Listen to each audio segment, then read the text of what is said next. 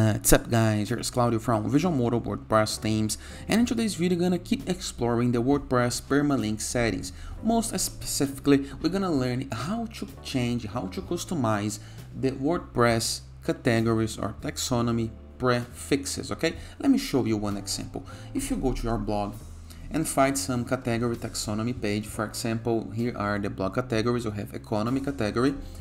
You can see into the page URL, into the browser tab, the domain name .com category and the category name. What if I want to change this prefix and change from category to topic, to idea, to something more related to your business niche, to your business style? This is what you're gonna learn into this video. But before I can continue, please take a moment to hit the subscribe button, like this video, and share this content with a friend of yours.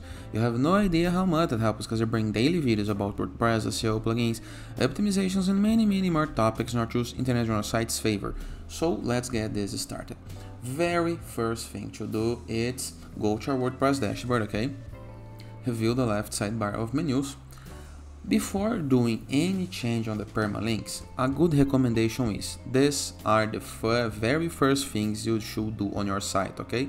Because Google may index some categories already, and changing the name may create some problems for your SEO. So do a redirect. If you are using some SEO plugin, it's gonna be made automatically, but if not, make sure that is the first things you do on your site, okay, to not have problems with SEO, okay? After this, go to our WordPress dashboard, review the left sidebar of menus, hover your mouse over settings, and review right here the option called permalinks, okay, just like this.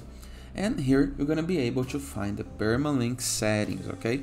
Nothing to do right here, but if you scroll it down just a little bit, you're gonna be able to see this option right here, optional, okay? So what do you do?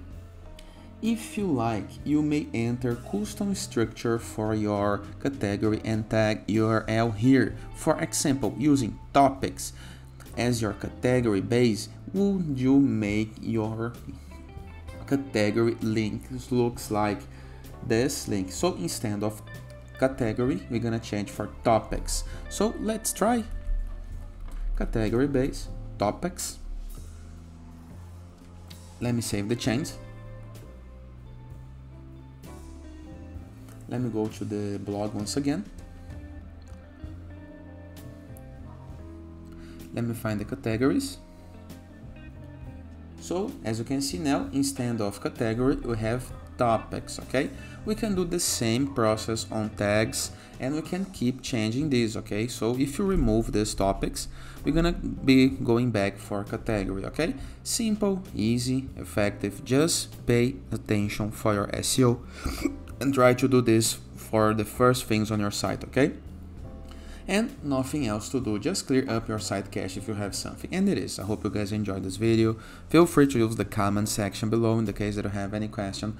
Don't forget to check our Borders WordPress plugin in order to gain widgets, elements, tools to build up your site for free, or Enzo free WordPress theme, or growth3ws.net platform to submit your site for receiving and publishing guest posts, and our visualmodo.com in the case that you want to go premium while doing your WordPress website. Count on our support, hundreds of pre-built websites that you can import with a single click, templates, icons, assets, and many more pro features to help you on your site creation. And that is, hope you guys enjoyed this video, and I see you tomorrow. All the best!